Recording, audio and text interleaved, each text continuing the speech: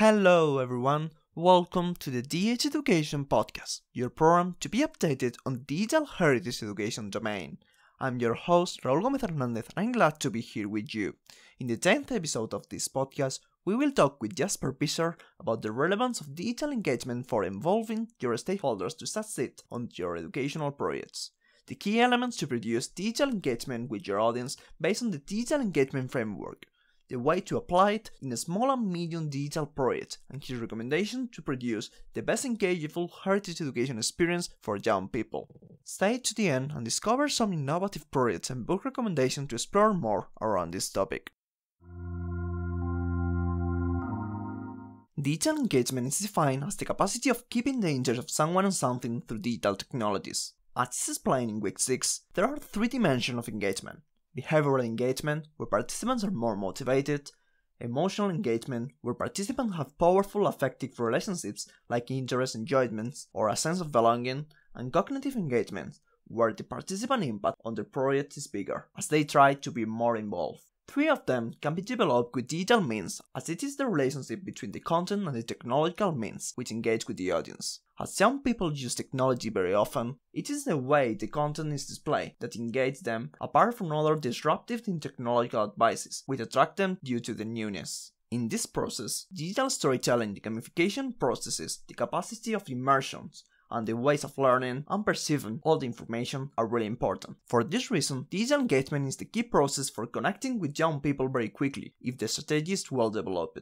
After this introduction, let me propose some questions to discuss today with our speaker. How digital engagement can be produced? How it is possible to develop a successful digital engagement strategy to engage with young people through heritage education resources? This week, I would like to talk with Jasper Visser about it.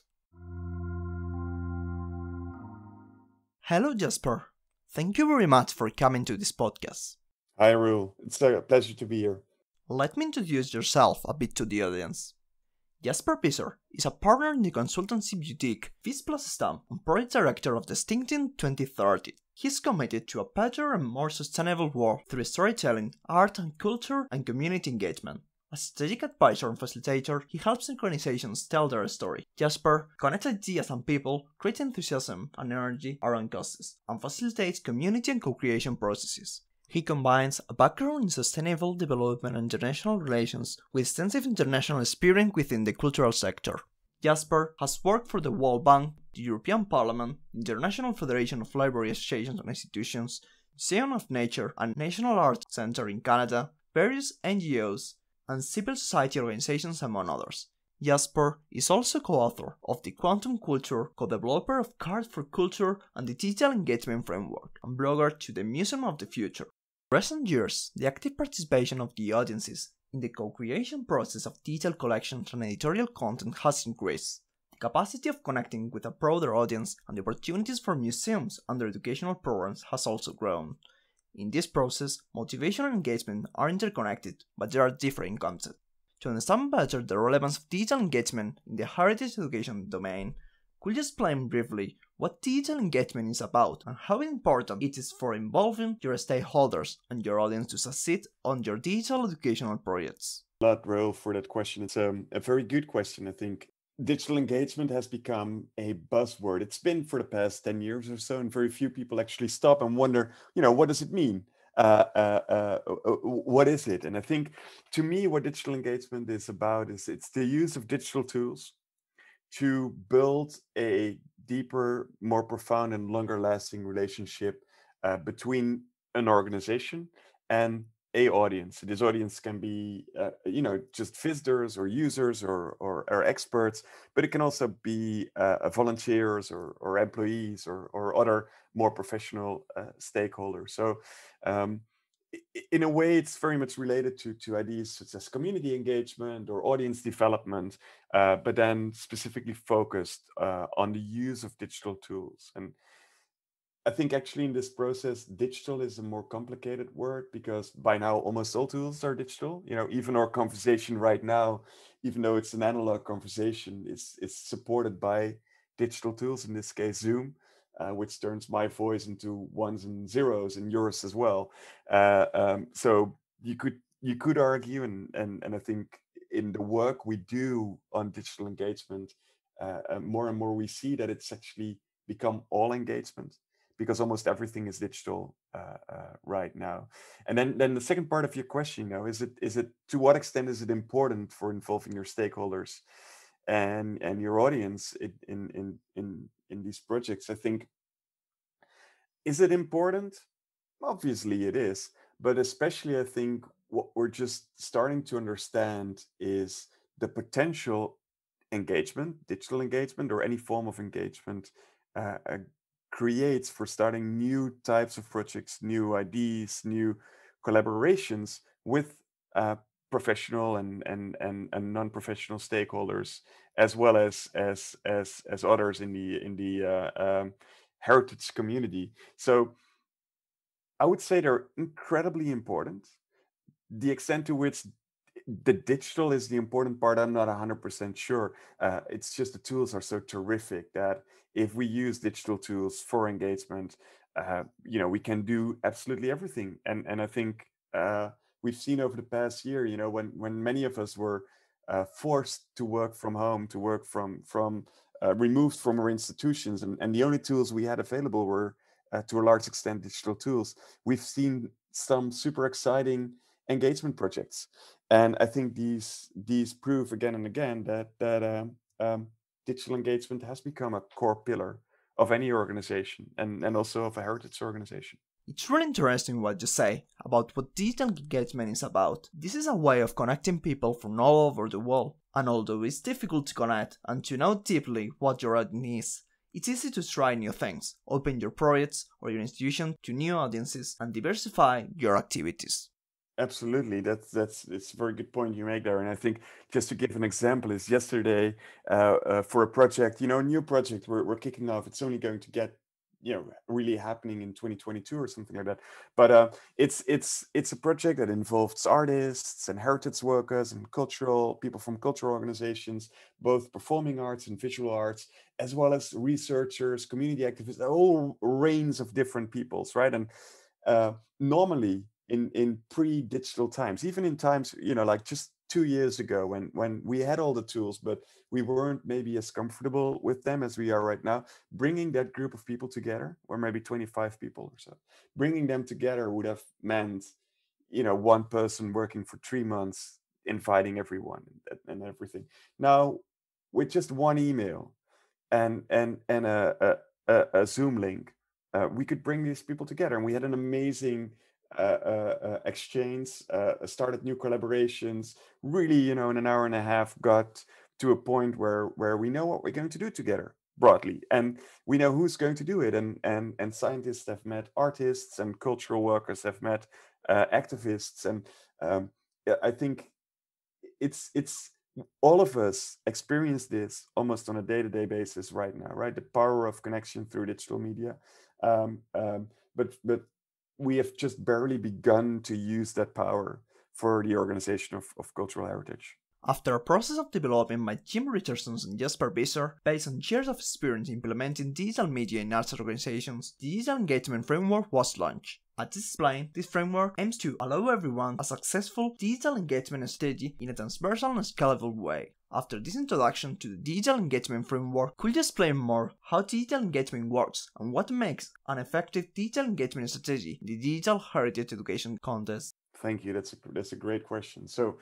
um, the thing we did with the digital engagement framework is Jim and I got together, and we wrote down all the questions that we got asked over years and years of working with heritage organizations about digital engagement, digital transformation, digital tools. What are all the questions that we asked? And then we started puzzling and puzzling and puzzling until we figured out, how do these questions relate, and how do their answers relate to each other. And what we found is that um, there's three core concepts, three core ideas within digital engagement. And I think the most important one for now uh, uh, has to do with the fact that digital engagement is a process.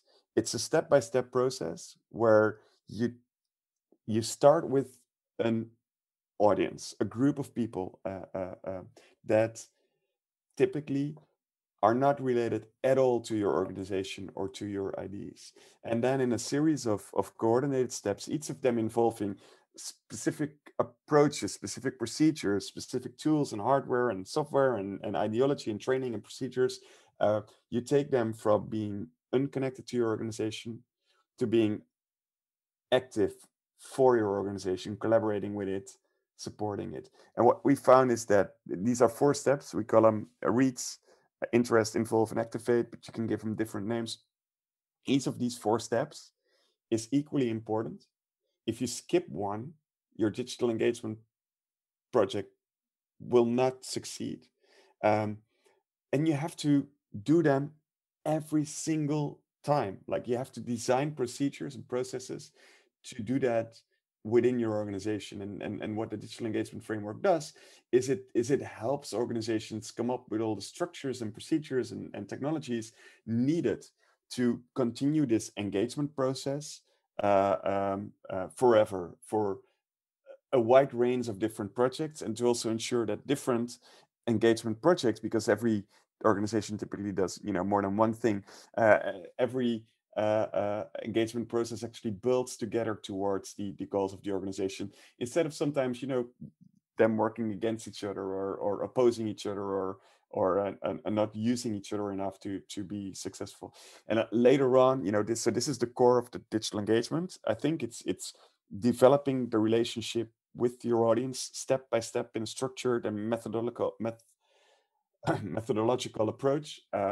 Later on, we discovered that there are some additional tricks and tools that you can use to improve that. We have a value exchange model that helps you think about what is the question you can ask your audience.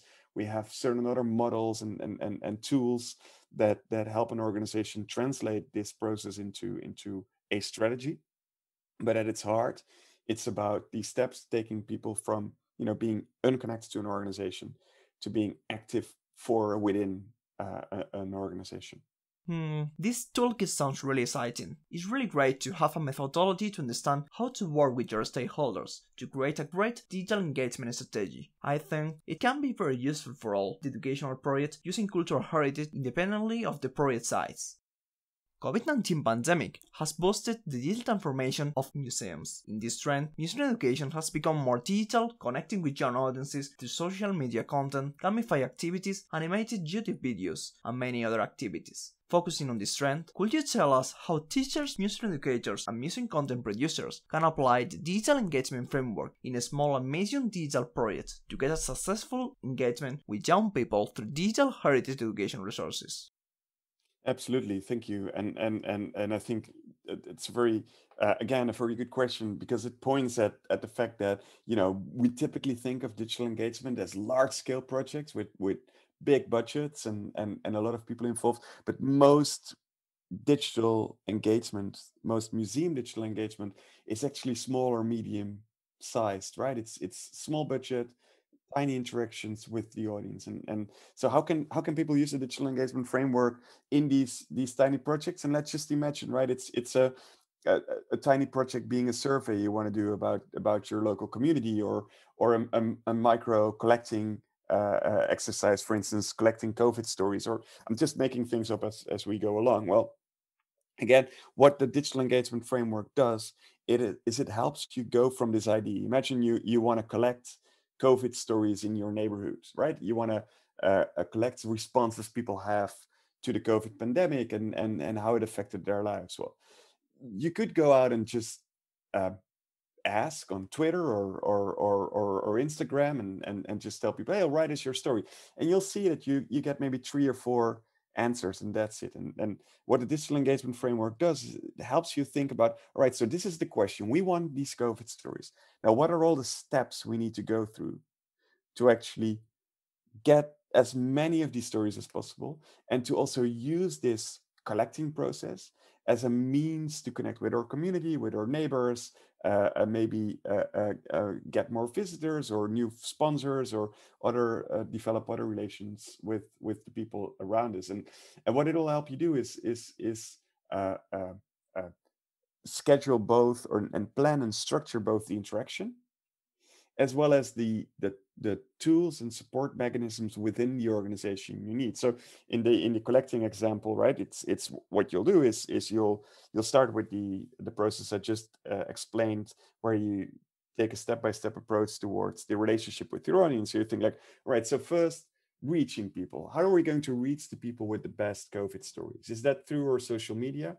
Or can we better go on the street, right, and ask people there? Or is there a local newspaper that reaches out to a lot of people? So who do we need to partner with to reach out to them? Then, what are we going to tell them, and what are we going to share with them to build a relationship? Then how are we going to ask the question for the story, and how are we going to support them to hand it in? And what do we do with the stories afterwards? But while you design this interaction, the digital engagement framework also ensures that you think of, all right, so what do we need in terms of storing these stories, right? How does the copyright situation arranged? What are all the other nitty gritty details that we need to think about when we design a project like this? And we developed the digital engagement framework so that we don't have to answer these questions. You don't have to hire an expensive consultant to take you through this, but you can build on the experience of others in the sector, and you can use the lessons learned in all these projects to design a better project yourself. So it's basically just a step-by-step recipe for making your project slightly more likely to succeed. Thank you for those recommendations. They are very useful for the audience, because they mostly have small projects, as you say. Also, the digital heritage education domain is growing, so that's a good way to start working on it. Well, we have talked about the relevance of digital engagement to succeed in digital educational projects. Key elements of digital engagement under implementation, development and launch of small and medium digital projects. To end this talk, I would like to talk with you about how digital engagement can be applied in a practical way. So, could you tell the listeners which are your recommendations to produce the best engageable heritage education experience for young people? One of the things that always surprises me when I do this is uh, a lot of people, a lot of heritage professionals, they want to work with young people digitally, and very few of them actually have involved themselves in their world. So if you want to make great content, great digital engageable content for young people, go and live their life. And with that, I mean, if you want to build a game, if you want to gamify an experience, don't trust the keynote presentation you saw at a conference, or the consultant who comes by and gives a workshop, but go and download a few AAA games on your PS5 and play them, and try and understand them, try and see the opportunities in them. Talk with young children, right? I have a golden rule that is, if I work on a cultural digital project, and the influencers or the people I know the influencers in the app, it's probably not a good app, because their language, that young people's culture, ideas, who they listen to, it's completely removed from my world. So um, ask them, work with, if you want to work with 10-year-olds on a digital engagement project, ask them, what are you looking at on YouTube, what is good, what isn't. Ask them to play this role. And I think that the way to distinguish a good project from a bad project is, good projects, they start from the audience they intend to serve. Bad projects start from an idea, or a consultant, or a conference, where an idea was shared that has very little relevance to the people actually on the street. And this also makes my own work very exciting, because I have to continuously learn new things. It also makes it very hard, because we work all over the world, and the way young people interact with culture and heritage is different from one situation to the next, and can be very different, but depending on time, on place, on their educational level, the type of neighborhood they're in, the city they live in, the social and political environment they grow up in, and all of, you need to take into account all of that. And I think we're good at that. I think typically cultural heritage professionals are very sensitive people. They know how to pay attention to little details. Um, and if you apply those skills to your audience, to understanding your audience, studying your audience, working with your audience, I think you're 2-3 steps ahead of the competition when it comes to developing highly engageable heritage content online. I agree with you. That's exactly what I think, because understanding how your audience is must be always the best way to understand their preferences and to connect with them. I think doing suppositions or thinking what they should be is the wrong way. For example, in the last 2 weeks, a survey has been undertaken within the framework of this project to understand the state of digital heritage educational resources and platforms for young people in European museums, taking the point of view of the 4 stakeholders involved in it. The questions related to young people were about the cultural habits, their cultural use of internet, and digital cultural heritage education. And their answers were very revealing, so we must definitely ask our audience and imply it in the whole process. It sounds exciting. I'm very curious, looking forward to the results. Thank you. Of course, I'll let you know as soon as they have published. Thank you very much for giving me this opportunity to talk with you and know more about how to develop an effective digital engagement strategy for connecting with young people through digital heritage educational projects and resources. Thank you, Raul. It was a pleasure to be here. If you would like to learn more about how to develop a digital engagement strategy successfully, I recommend you to read a post published in the Arts Management and Technology Laboratory blog titled Digital Engagement Strategies for the 21st Century Museum in 2019. To learn how to succeed in development of digital engagement strategy, I suggest you to read the toolkit published by the Digital Engagement Framework titled Digital Engagement in Culture, Heritage and the Arts, written by Jasper Visser and Jim Richardson in 2013. If you want to know European projects working on digital engagement ideas for cultural heritage, I recommend you visit the Creative Museum Project website.